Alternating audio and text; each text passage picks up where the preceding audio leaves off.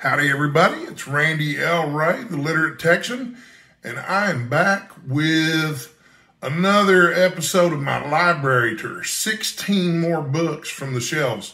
And as you can see behind me, the ever-present bookshelf, I put back all the books that were on the top shelf, and I got all the books off the next to the top shelf. I don't know if there's a word for that, like penultimate or something.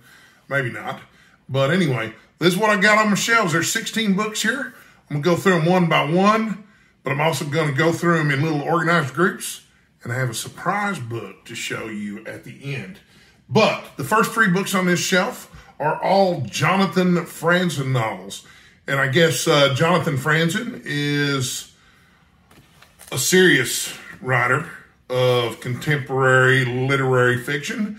I have not read these books, although I think I got about 2/3 of the way through the corrections and never finished it. I don't know why I didn't finish it.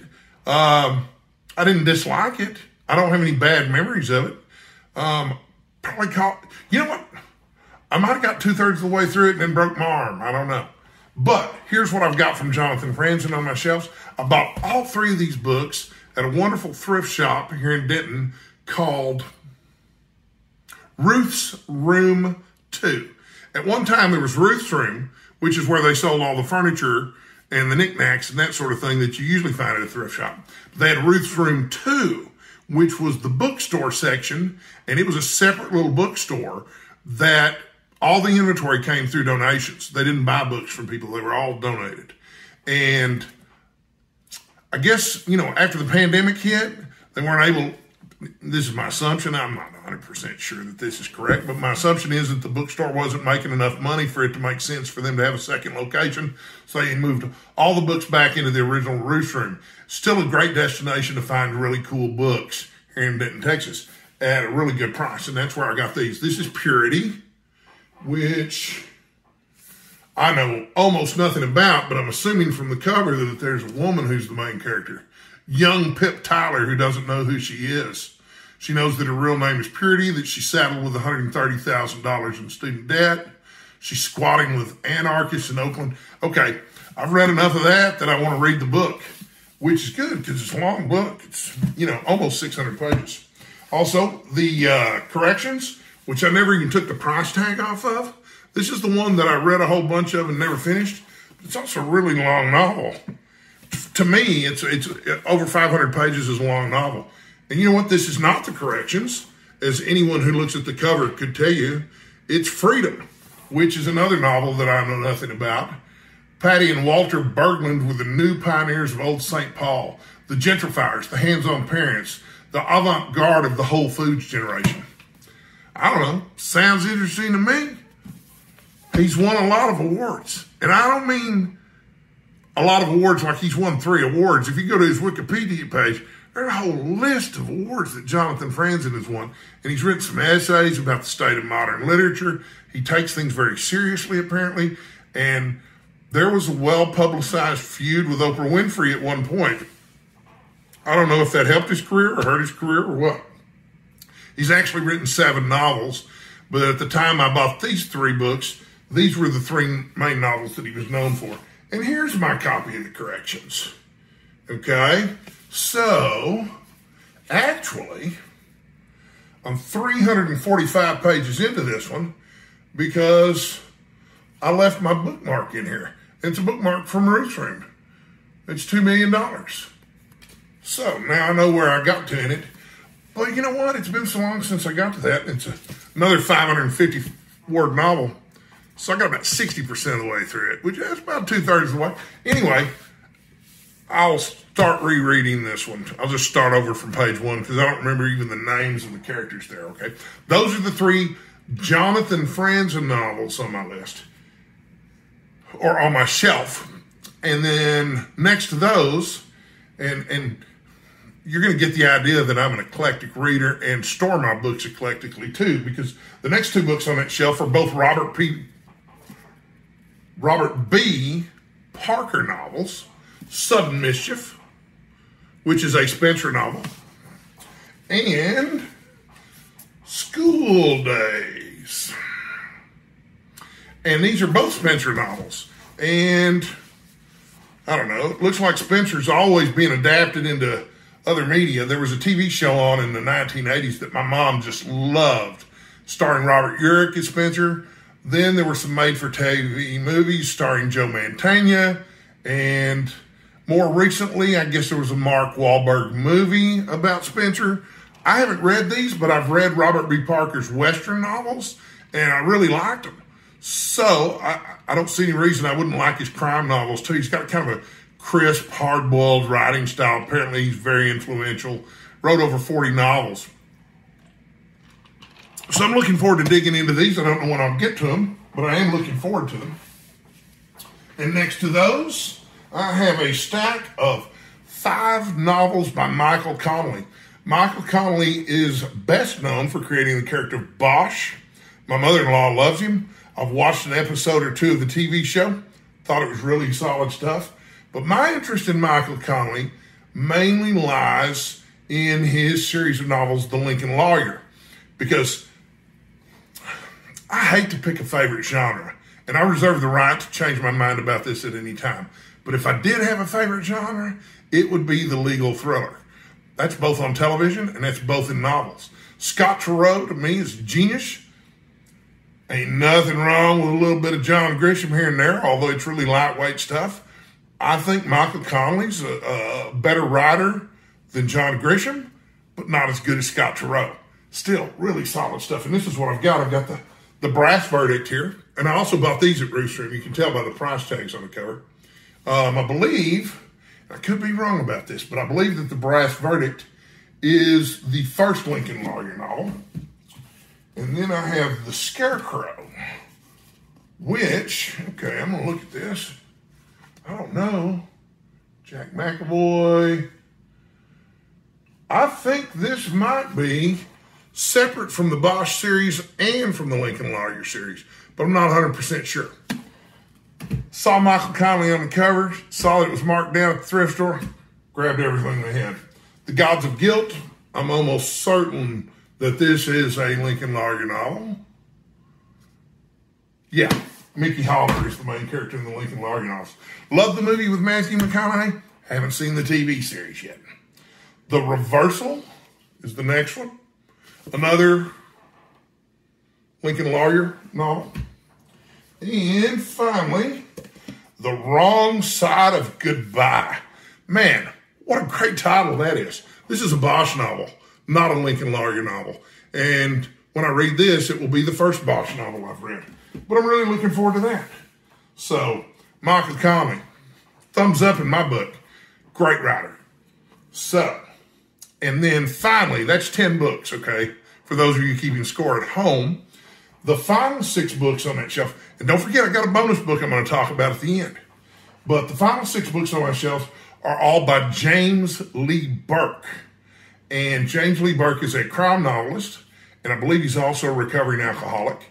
Most of his books are about a character named Dave Robichaux, who was played in a movie called,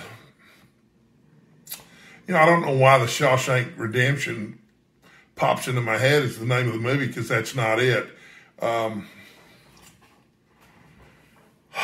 Those of you who've been watching my show for a while or visiting with me here on YouTube, however you want to look at it, know that sometimes thoughts escape me.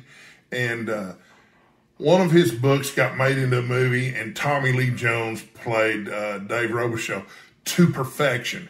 And he's a recovering alcoholic who's also a private detective. But he's, all you private detectives in fiction are an ex-something, and he's an ex-cop.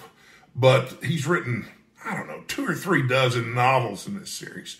And they're all terrific, He's got this wonderful, lyrical, poetical writing style that, is way more literary than you would expect from crime novels. But that's not all he writes. They're not just those Dave Robichaux novels. There's also a series of novels about,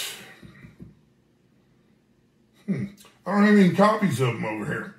But anyway, he's written a series of novels that are also about a character named Billy Bob, who is an attorney in Texas. And those are sort of legal thrillers, but they're not like any legal thrillers I've ever read. So, These are, and I don't know what order they are in the series. This is House of the Rising Sun by James Lee Burke. And you can see the cowboy on the cover walking off into the sunset. Terrific book. The Jealous Kind. Love the cover art on this one. How gorgeous is that? Oops, I'm holding it too close. You can probably see it better now. Oh, wonderful stuff. Cimarron Rose. Okay, Cimarron Rose is about the lawyer in Texas that I was thinking of, Billy Bob somebody. I don't remember his last name. This is the first in this series, Billy Bob Holland. He's an attorney, but he's also a former Texas Ranger. And if you're not from Texas, and when I'm talking about a former Texas Ranger, I'm not talking about a baseball player here. He's a law enforcement officer. And I don't know if you know anything about the Texas Rangers, but they are notoriously badasses. You know, the cliche or the quote used to be, one riot, one ranger. You know, one Texas Ranger was enough to take care of a whole riot. Dixie City Gent. Okay, this is another one in the Dave Robichaux series. I remember liking that one pretty well. I haven't read all of these, but I've read some of them. Swan Peak. This one's really beat up. Look, like a dog chewed on it. I wonder if my dog chewed that up. I bet he did. I can't imagine I would buy a book that was... And this was a library copy, too. I must have bought this at the library sale in Lake Dallas, because that's what's printed in there. I used to live in Lake Dallas, believe it or not. Anyway, haven't read that one. Don't know if I'm going to keep it. It's pretty ugly with the dog bites on it. Love dogs. Don't love books that were chewed up by dogs, though.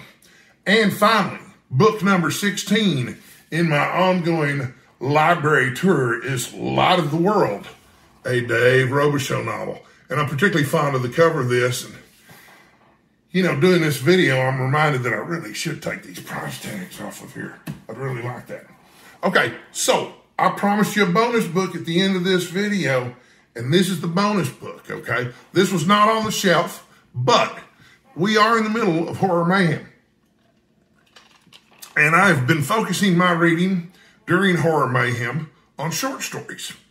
And I noticed this kind of peach-colored book that has no dust cover on it on one of my shelves. And I didn't remember what it was, but I thought, you know what? It may be full of horror stories.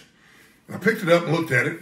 This is Alfred Hitchcock Presents Stories for Late at Night, which I must have picked up for next to nothing in a library sale or something. It's real old. The pages are yellow. But my mom had these books. Alfred Hitchcock Presents Stories for Late at Night. Alfred Hitchcock Presents Stories That Scared Even Me. I think there were about a dozen of these books. They were just anthologies of short stories. And they were fun to read, especially as a kid. And I don't think Alfred Hitchcock had anything to do with the editorial direction of these, just like I don't think he had anything to do with the editorial direction of Alfred Hitchcock's Mystery Magazine. That doesn't make it bad, you know, but heck, if you can get away with selling your name and likeness to something that's quality, why wouldn't you do it? But this is this isn't on my TBR for Horror Mayhem, or not the one that I posted a video about. But since I found it, it's one of those lucky accidents. So there's a lot of stuff in here I want to read, okay? And there's stories and novelettes both in here. But here's some of what we have to look forward to here. There's The Fly, which I've already read because it was also featured in The Ghouls, which I just finished, a collection of short stories. So I'm not going to reread that. But there's stuff in here, A Cry from the Penthouse by Henry Slezar. You know, that's going to be scary because if somebody in a penthouse is, crying out, it's got to be scary, right? But there's also William Hope Hodgson, The Whistling Room. M.R. James, The Ash Tree. Frank Belknap Long, Second Night Out. It's a Good Life by Jerome Bixby, which I've read before. It's a terrific story, and I'm going to have no problem rereading it. I would reread The Fly, too, if I hadn't already read it so recently. I love The Fly. The Whole Town Sleeping by Ray Bradbury. The Sound Machine by Roald Dahl. Anyway, there's a terrific bunch of stories here, man. I'm really excited about reading these. even if the book's not particularly pretty.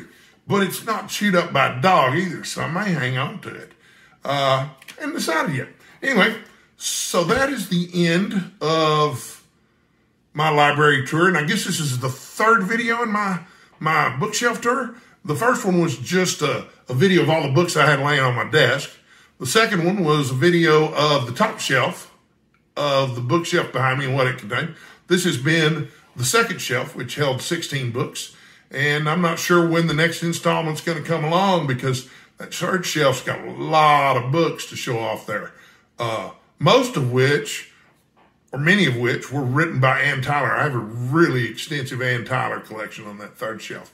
Anyway, hope you enjoyed this peek into my bookshelf / library here in my house. And I will be back tomorrow with more videos. Thank you for watching. Good night.